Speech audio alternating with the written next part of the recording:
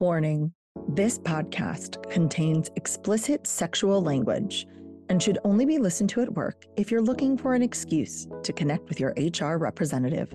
Additionally, all mentions of the word women include cis, trans, NB, genderqueer, gender fluid, and those still figuring it out. Yes, you are welcome here.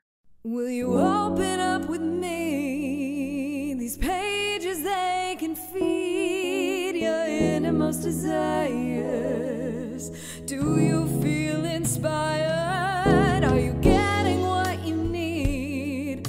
Are you coming curiously? A secret safe with me. And here you can simply be yourself. Jay's Sweet Romance.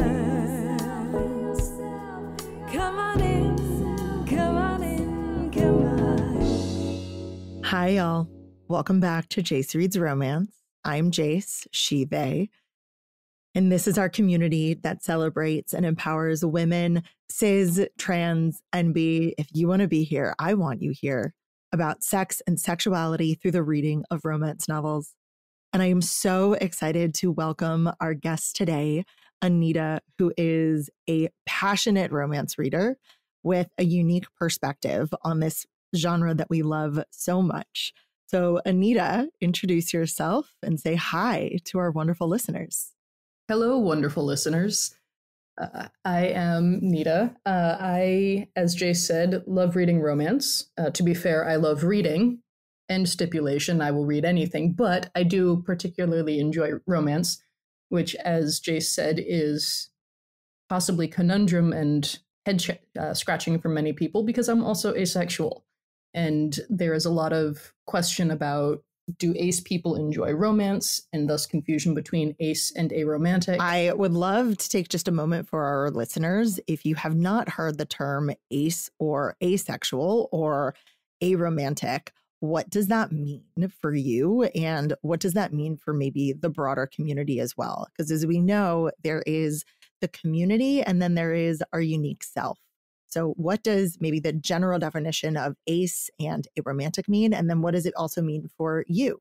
So asexual is typically defined as lacking in sexual desire. Now, with many terms in the LGBTQIA+ world, that is an umbrella term. It encompasses terms like demisexual, gray sexual, agosexual, and many more. Aromantic, similarly, is lacking romantic interest. So you may hear alloromantic or allosexual, and those are people who experience on any level romantic feelings or sexual feelings. So if you are asexual, it means that you define yourself as not feeling sexual impulses or anything like that, which is, of course, where you have those shades of gray, if you'll pardon the pun, because you can have people who are demi, gray, ego, and so forth. So demisexual people will feel, or typically feel, sexual attraction under a certain set of circumstances. It may be one or two people. It may be after an established emotional connection. Gray sexual people, again, it's very similar to demisexual, but there are shades within that. Agosexual people, we may feel sexual impulses, but not with other people. So they might enjoy reading romance or erotica or watching porn, but the minute you introduce another live human being into it, they go running for the other direction. You may also hear terms such as sex repulsed, which means that they are on the ace spectrum and they really want absolutely nothing to do with sex. They don't want to hear it. They don't want to see it. They don't want to be around it. Some people are sex tolerant, but disinterested. So it is a very wide, broad spectrum encompassing roughly 1% of the world's population. Unfortunately, given the makeup of the world, many LGBTQIA+ members do underreport. So it's estimated that that number is about as high as 4%. But either way, it's a very small percentage of the population who identify as asexual. Thank you. And thank you for giving us that definition. And also to our listeners who heard those terms for the first time and maybe identify with those terms for the first time in your life, welcome. We are so excited that we can be part of that journey for you. Or if you've never heard of those terms and you just didn't know that was an option, yes, please do your Google, understand that the spectrum is big and all encompassing. And there's still a place for you at the Romance Readers table. We want you here. We're excited to dialogue with you. And I will add to that you are not broken. There is nothing wrong with you, and you are absolutely A-okay the way you are. Yes. I'd tell you to sing, but I don't think you would. No. No. So somehow I don't think people would appreciate that. That is okay. So Anita, how long about have you been reading romance novels? That is a very good question. And my sieve-like memory is going to dredge up somewhere around age, I don't know, 10 or so. Not that I necessarily realized what I was reading at the time. My parents made a very big mistake when I was about 2, and they let me start reading alone. The first book that I ever read to myself was a book of Greek mythology. Second mistake. And it sort of spiraled from there. So I had a voracious appetite for a long time, and I would be given books that were well above my reading level on a chronological scale, but not necessarily beyond my ability to read them. Now, comprehension and maturity are different things. Very so I would say, they were elements in books that I didn't understand, and then there were elements in books that I didn't want to understand. So, amazing. So you've been reading romance novels for, let's go with, a few decades. No need to ask how old you are. Keep it to yourself. At what point did you start to notice that your maybe sexual desires did not match what you were reading? Or did that conversation happen much later in your own brain?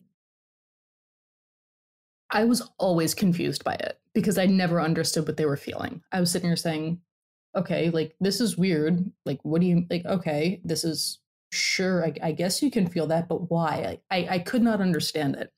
And when I was in high school, when the internet was in its nascent stages of what it is now, I went digging, and I still don't know how I stumbled across this, but somehow I came across the term asexual, and it was like a light bulb went off. I'm like, oh, this makes sense. Now I understand. And of course, it took me, like many other people, well over another decade to really accept that. And part of that is the lack of acceptance and tolerance from other people. I had told an English teacher who wanted us to watch a movie, and she had said, hey, just to give you a heads up, there's some kind of explicit stuff in here. I will not be skipping over it. Y'all are old enough. I think we were 16, 17, 18, something like that. And she felt that we could handle it. And I said, look, I don't feel comfortable with this. I'm ace. This really makes me uncomfortable. Can I please be excused for however long that scene is? And I got back, no, that's not real. You'll be fine. And it wasn't until I tried to crawl under my desk and cover my ears with my hoodie that my teacher understood I hadn't, in fact, been lying, that I wasn't making it up, and that I really was uncomfortable. So experiences like that definitely set me back. That plus general societal expectations that you have to have a partner. You have to be happily engaged in some flavor of sex or romance or insert term of choice. It took a very long time for me to deprogram myself from the societal expectations and the negative responses that I'd gotten to really be like, no, I am ace, and I really couldn't care less what you think. I'm so glad that you're at the place now where you can proudly state that, where you can be yourself openly and with pride. How do you think romance novels either helped you or maybe even set you back in that journey? Oh, God. So I would say it was a little bit of both. The confusion factor was high because I literally could not understand or empathize. If I read an action book, I could understand going out running and, jumping up and doing all these activities. Or if I read a mystery, I could understand and I could feel the emotion of going on a clue hunt. But I couldn't understand the sexual desire. Romance, sure. Sexual desire, not so much. And it confused me. But by the same token, it also offered me a window into something that, because I don't understand it or experience it, I can at least see it. So rather than having a door slammed to my face, at least there's an open window that I can go look through if I want, for lack of a better analogy. Analogies are great. So, as someone who doesn't necessarily feel sexual desire, do you enjoy reading erotic romance? Because there are definitely romance novels or stories with romance that have no sex. Is there something that really drives you to put that back on your to be read list, TBR list, for those of you who are not book nerds, books that contain erotic scenes and not just a old Hollywood style fade to black?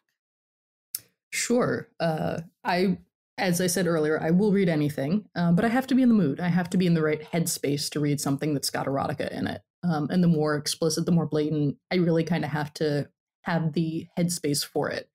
That said, sometimes I skip over things, sometimes I don't, sometimes I read through them. And again, it's a way for me to sort of understand what the rest of the world is talking about when they say, oh my God, that was so fantastic. And I'm sitting here saying, what the hell are you people talking about? So it gives me that opportunity to feel some flavor of connection or understanding.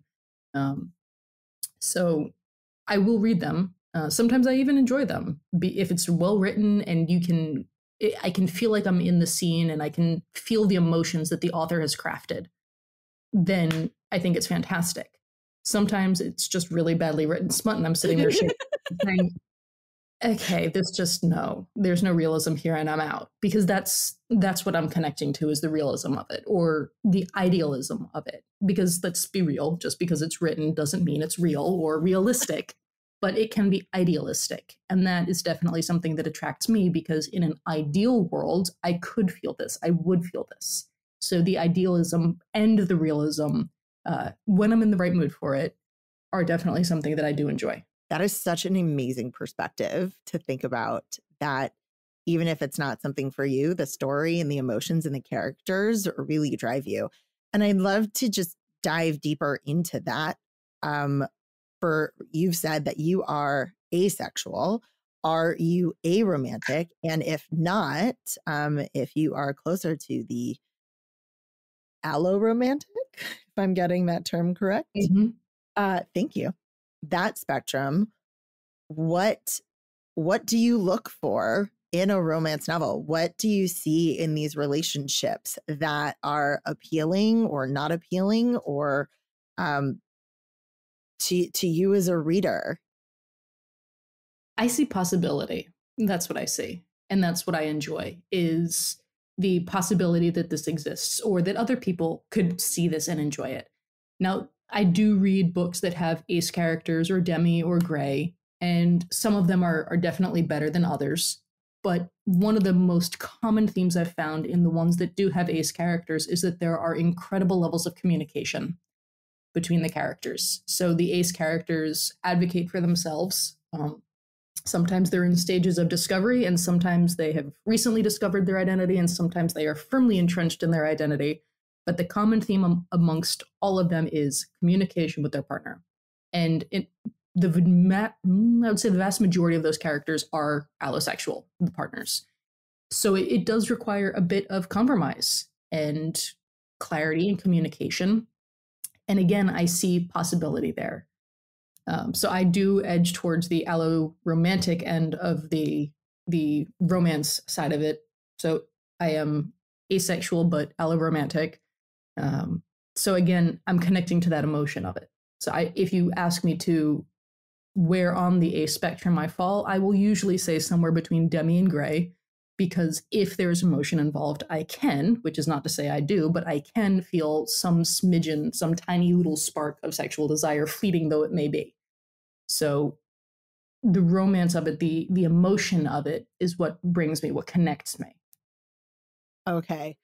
So obviously my next question has to be representation in books. As someone who's been with this genre for many years, representation of asexuality and really a broader spectrum of romantic orientation, sexual orientation, gender, all of that is still increasing. And for those people who are listening or curious and want to maybe get their own window into this world, what are the books that you feel that you were reading about that have really done a good job of showing what it means to be ace?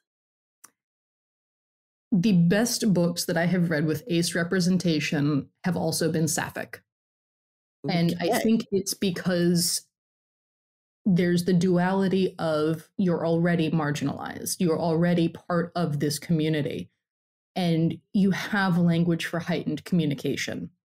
So stretching to include another umbrella group is not such a stretch. I have found that on the whole, the emotion in romance in LGBTQ authors tends to be better than the emotion in heterosexual authored books. Not always, because there are some that are just truly spectacular. But on the whole, if I'm going to put an average on it, I have found that LGBTQ authors have a better depth of emotion or breadth of emotion. And when it comes to asexual characters, those who really knock it out of the park tend to be sapphic writers.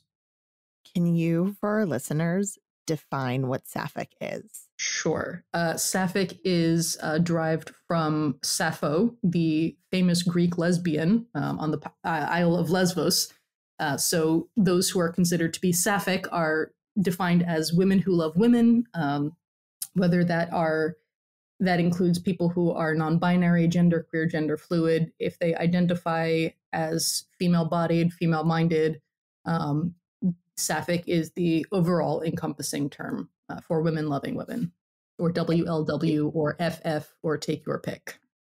Thank you. Oh my gosh. And we got a history lesson on the origin of that word too. You can see where that Greek mythology book really paid off. Sorry, you got stuck with the nerd today. And that's it. That's all of us are nerds about this. So for the most part, are there any books that you would recommend or a series that you found did a really great job, regardless of what the couple at the center of it is? If someone's interested in reading a book that you, again, personal opinion, found to be a really good representation of ace. So one of my favorite ace books is by Jax Mayer, Jaxmeyer, and it's Rising from Ash. And one of the characters is very clearly ace, and the other is the epitome of a playgirl. Love them and leave them, and somehow the two of them come together. And the character growth between both of them is just fantastic to read. And for those of you who like the spicy, there's a little bit of spice. For those of you who don't like the spicy, there's not enough that you'll be running screaming, I hope. But it's a very well written book, and the ace representation is one of the best that I've seen. And somewhere I have a whole list of which characters are ace, but I'm going back through 3 years of book logs, so it might take me a moment to find the rest of them. Hundreds of books, no doubt. So as we're moving forward in not just the romance novels, but our world, what trends have you seen, both in terms of ace representation, but just romance novels in general? What excites you about where this genre is going as someone who is a voracious reader of romance novels? I just like seeing the fact that they exist, that they're more mainstream, that there's more representation across the board. I read a book a little while ago where one of the characters was Demi. Both main characters were overweight. Both main characters were Jewish. Both were kinky.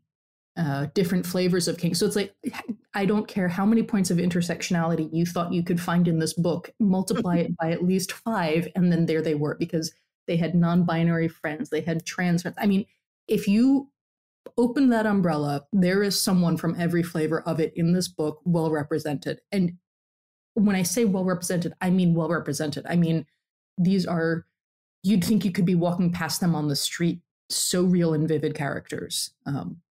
So the fact that it's not just ace representation, but it's ace representation in the kink community or in the BDSM community, because there is both separate, distinct, and overlap. It's the representation of trans characters. It's the representation of poly groups and polycules and characters. The acceptance that society is slowly, very slowly, making available on a broader stage is allowing for authors to feel more comfortable in sharing their stories and sharing their ideas. And I just think that's fantastic because, one, there's something for everyone, literally, but two, it's there, it's accessible. In this day and age, we have it. Yes. If some of those terms were not clear for our listeners, please go back and listen to our definitions episode to learn more about polycule, BDSM, kink in its various forms so that you stay up to date. So in that list, you mentioned some more intimate or smaller groups. You mentioned our kink community, you mentioned polycule, you mentioned all of these things. What does that give you as someone who might not be interested in participating? How do you find connection to these different groups of people, especially these smaller, more niche groups or sexual preferences or orientations? What drives you to learn and experience? And are there specific groups that you, or specific tropes that you keep coming back to in your own reading? I don't know if there's a specific trope that I come back to, because if it's well written, I'll read it. When it comes to kink or BDSM or polycules or any of these other groups, again, I see possibility. So it took me a long time to realize that just because I'm ace doesn't mean I have to be stuck in the heterosexual mindset of finding a partner. Okay, cool. So that opened up the rest of the population. And same thing, that just because some insert number percentage of the world is monogamous doesn't mean that that's what I have to be either. So I can have partners who have sexual relations with themselves and meet emotional needs or physical comfort needs. You know, I can get that met without having to feel anything else. So once I removed a lot of the barriers of my societally trained brain to how a relationship is supposed to look or work, everything opened. And what I like about reading all of these different types is it reminds me every time I read them that this exists, that this is a possibility. So we say kink and we say BDSM and we automatically assume sex, but it doesn't have to be. There are many members in the kink community and the BDSM community who don't have sexual contact or who don't have sex. Some just go for the impact component or for the DNS component. Everybody gets something different out of it. And then again, in those communities, the level of communication is stratospheric by relative comparison. So seeing good communication modeled, and I have absolutely put down books that had very bad communication and made me feel squidgy about the character saying, but was that really consent? Like, let's talk about that. Oh, so I want to like throw my hands in the air and scream hallelujah. Yes. Oh, yeah. So when I'm reading, I'm absolutely in the back of my mind holding on to all of these things. And I will put down books that I don't feel are well written. And that could be my personal take on it. I have put down books where I don't like the level of consent, but I will absolutely pick back up books that have fantastic consent, communication. And again, I come back to possibility. For me, it's a reminder that just because the door is closed right now doesn't mean that it always is, or that just because right now I don't have a partner or partners doesn't mean that that's not the case for the future. It just means that right now I don't have that. Absolutely. I love that view of kink. And I'm going to grab onto that conversation of communication.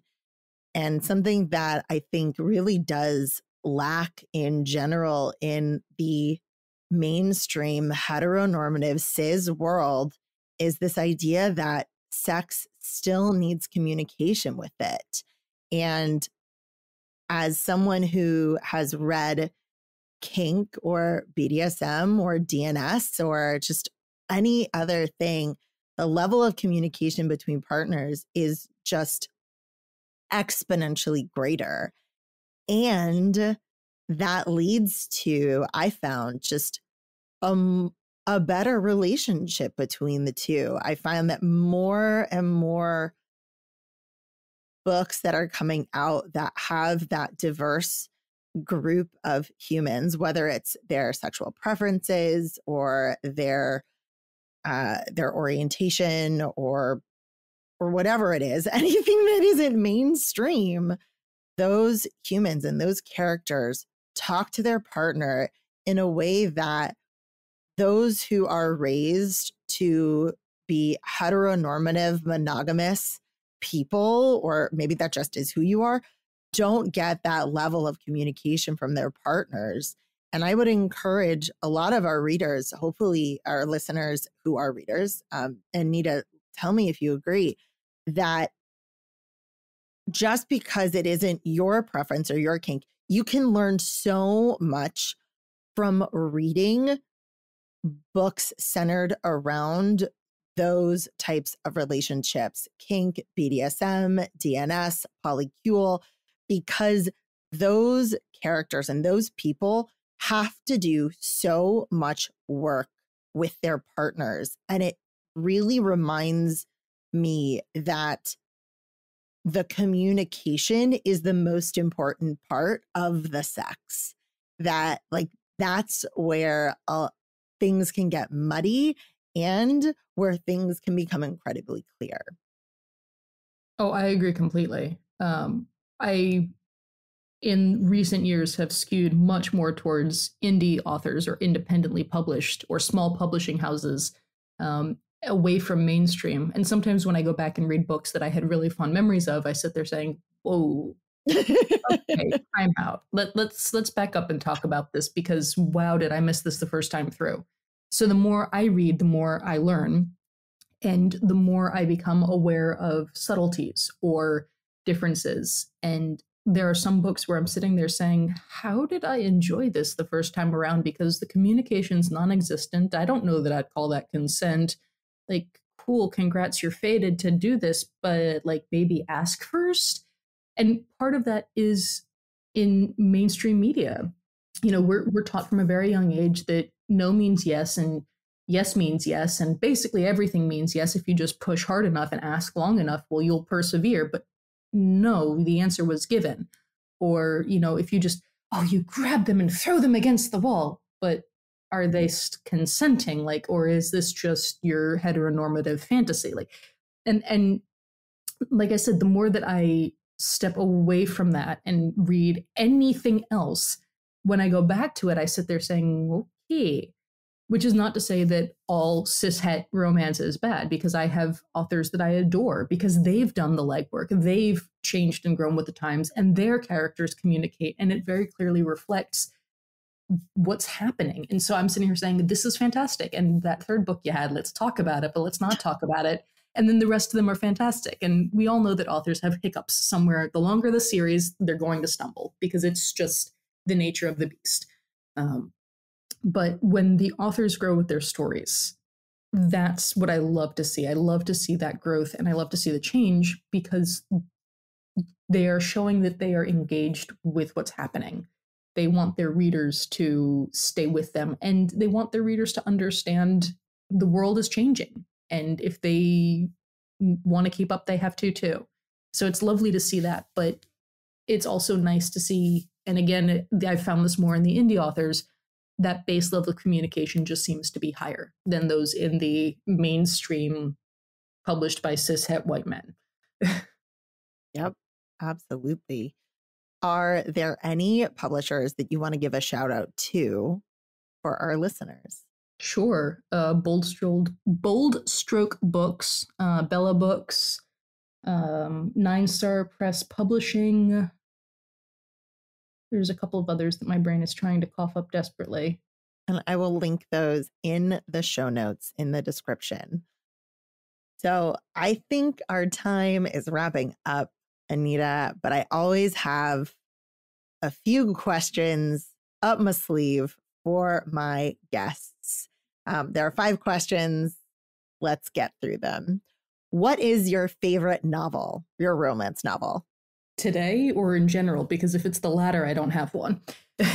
Whatever you define it as today.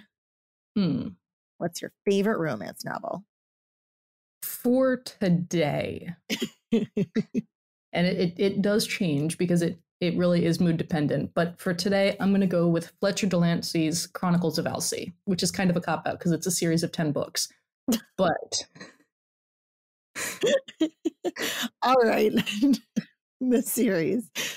Next question. Where/how do you prefer to read? Are you a physical book, ebook, or audio? Anything but audio. Give me a book. I don't care if it is ebook. I don't care if it's paper. I don't care if it's on a tablet. If I can put it in my hands or put it in front of my eyes, I'm a happy camper. So as our listeners may or may not know, we at Jace Reads Romance have this aesthetic called comfy sexy. And it stems from the idea that in your comfiest, safest environment, in your grossest PJs, in bed, on your favorite armchair with your bunny slippers on, you are still a sexual, however you define it, person. So what does comfy sexy mean to you? Well, comfy means something comfortable, whether that is sweatpants and a tank top or shorts or my bed or an armchair. I can be comfortable reading upside down hanging from a wall as long as I've got a book in front of me. Sexy, I really couldn't care less about because, quite frankly, I just don't care. But comfy is literally anywhere with a book in my hands. Okay, so that's it. Comfy sexy, Anita with a book in her hands. So that also answers my next question is, when do you feel you're sexiest or most attractive or most powerful? Sexiest, really couldn't care or, quite frankly, define. Attractive, also still don't care. Powerful, that's a very good question that I don't have a very good answer to. It's not something that I really think about on any given day. That's fine. The last question is, what do you want our listeners to know about sex and sexuality? Like, what is your soapbox thing? If it feels good and it's not harming you or anybody else, go for it. So whether you like sex, you love sex, you hate sex, as long as you're happy and you're safe and you're healthy and you're not harming yourself or anybody else, go to town. I love that. Listeners, take that to heart. Thank you so much, Anita, for sharing your time with me. I know that our listeners are probably thinking, where can we find them? You can't. They do not have a social media presence. So this is where you get to connect with them and get their incredible insight. Have an incredible rest of your day. Thank you so much, Anita, for joining us. And this is Jace holding space for you.